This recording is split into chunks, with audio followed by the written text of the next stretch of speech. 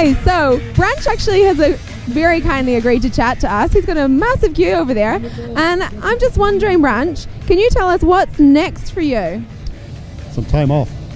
So, you know, I haven't had much for the past several years. I've just gone nonstop. You know, Arnold, Olympia, a lot of shows in between.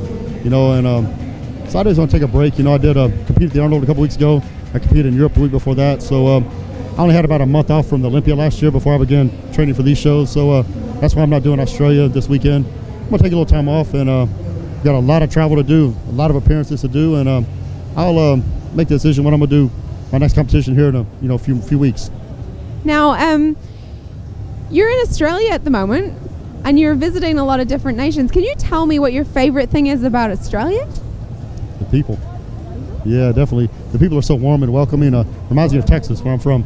You know, and there's a lot of talent down here. The girls are very pretty, and the food is great, and it's very nice. When I stepped off the plane, it wasn't wintertime. It was nice and warm, so that was a bonus.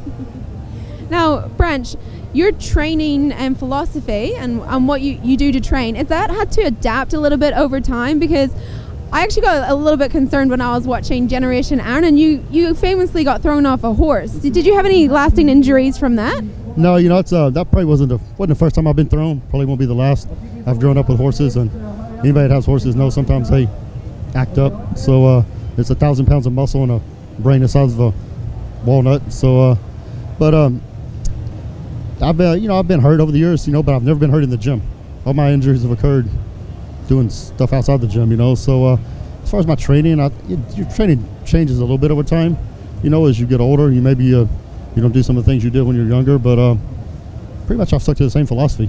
You know, high intensity and heavy weight.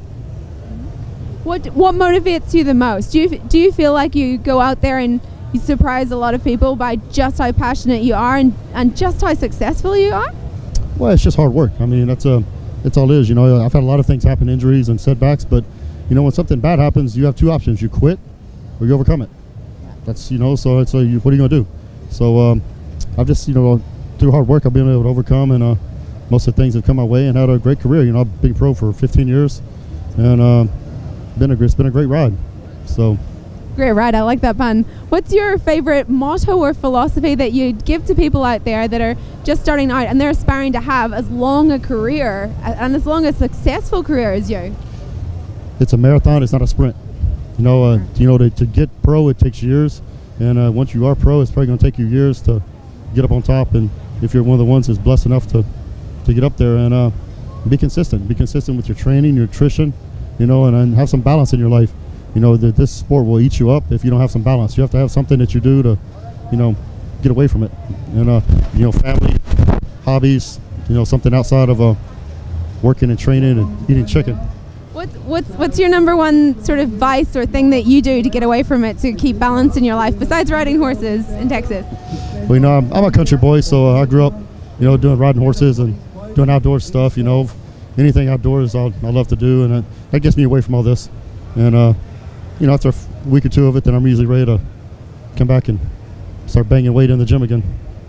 Now, I am a fan of yours, and I would really like it, and I'm sure lots of people out there, your fans, would like it, if you were able to strike your favorite pose for us. Would that be possible? Could you do that for us? We can do that.